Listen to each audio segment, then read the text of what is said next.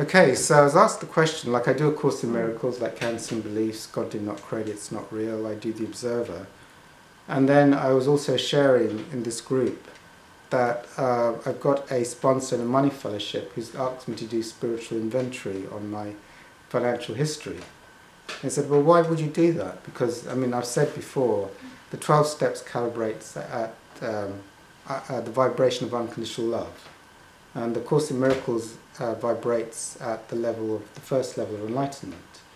And the observer is also, is going towards enlightenment. So why would I use such a low vibration methodology of spiritual inventory? A 12-step inventory is like, it's a correlation to the 7 deadly sins. Is it affecting my self-esteem, am I self-seeking, making anything my higher power? Am I being, selfish, self-seeking, dishonest, and fear? Am I in fear as the reason why I'm carrying out this, this action, or having this fear or resentment? And then I pray to God to remove it. Dear God, please remove my fear that I won't have access to my money by banks, for example. I pray to God to remove that.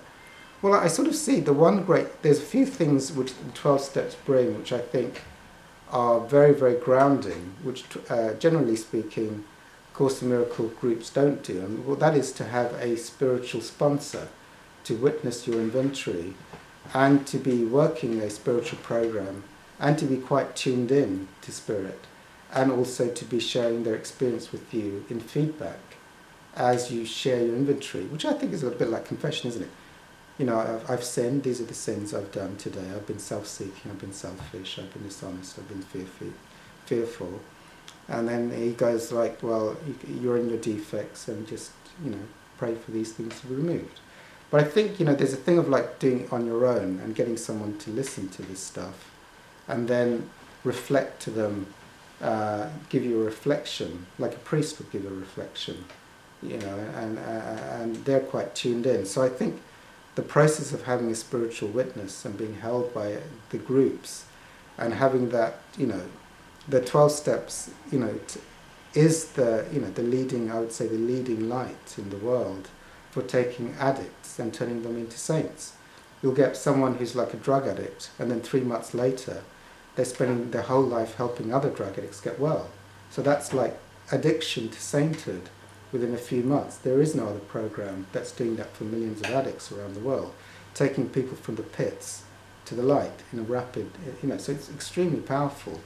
So if I can get that with the people in the money fellowship, I think it's also like and do the Course in Miracles and do the Observer, and I'm going to be answering another question, but it does tie into that. It's like you're getting the things that you're holding on to that still have identification blasted away from various different ways. You're getting the 12 steps to blast it away. These limiting ideas you're still holding. You're getting the Course in Miracles to blast it away. God did not create that idea. It's not real. And you're going to the Witnesser. So you're dissolving it on 3 different levels simultaneously. And for me, like, the thing of like, even though the Course in Miracles is more advanced literature, it's at a higher vibration than the 12 steps. But you get the group energy and the witness or the sponsor, which you don't, like a lot of Course in Miracles students, they get together once a week for a group, and then they're on their own. And then they don't get to share, the thing with a sponsor that's holding the space for them on a regular basis. The sponsor thing, like, needs to help you to get his reprieve from divinity himself. So he's very vested, he's got a huge vested interest in being a spiritual channel to help you to release. So that's a privilege to get that level of spiritual support from another person trying to hold a high light to relieving your, the rubbish you're identifying with. So the 12 steps have the group energy field and the sponsor helping you to release.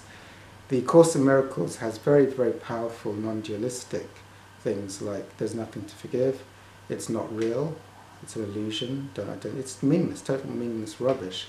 And the Witnesser, just going to the Witnesser of all of the thoughts is also very powerful. But each of them have different pros and cons. Now the thing is, if you're in bliss and in the silence, you don't need to do that. But if stuff does come up, it's utilizing what will get rid of the stuff ASAP, and so that there's no longer any identification with the stuff. So for me, it's like whether, you know, to some extent, whether you're using the 12-step prayers, the course prayers, or going to the witnesser, it depends how heavy the identification is. Certain things may be more, you don't know what will be more beneficial. The other thing, the mystical thing of the 12 steps, because it's such a powerful field, like if you go to a 12-step group that's releasing illusory ideas based on money, you know, there is a great benefit because the whole fellowship is becoming aware of the typical identifications of thoughts which are due to money beliefs. So that, you know, there is a light that's coming into that field.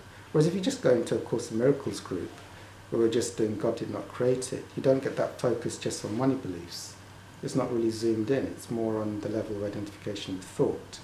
So there, you know, like the alcohol 12-step fellowships is really zoomed on the false ideas to do with alcohol. Like a sex 12-step fellowship is due to the false ideas due to identifications with sex and relationship. The money ones, so, whereas the Course is just a general thing on all thoughts. All my thoughts are meaningless. Or the witnesser is forget identifying this world and just go into that which is non-identified. So there's different benefits. So I'm answering the question, not necessarily, I mean, it's like, and I think mystically on a journey, it's like I still, you know, like I see myself as a teacher of the Course in Miracles and the witnesser in whatever function I'm capable of doing that, but also in the 12 steps, you know, and that's like, you know, the messaging comes out in a different form depending on what the audience is. So it's just the capacity to transcribe spiritual states to different audiences at different vibrations. But I also think there's a benefit of being able to share at different vibrations as well. You know, if you're trying to share, because you get different audiences, and so, like there's large audiences of alcoholics, or drug addicts, or people who use debt, whereas the audiences for A Course in Miracles is much more narrow, and the audience for the witnesser is even more narrow.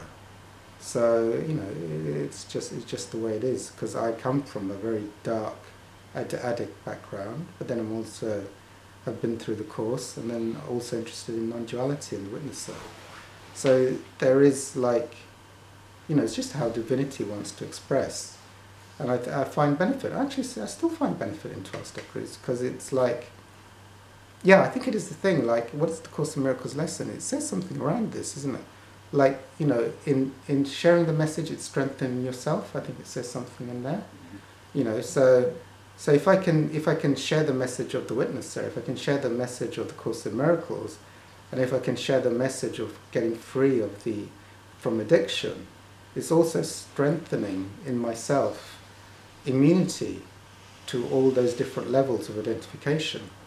So it's like, you know, just having insurance policies against being a mad addict, insurance policy against with the Course in Miracles, that comes from that, and the insurance policy from the witnesser. Okay, so.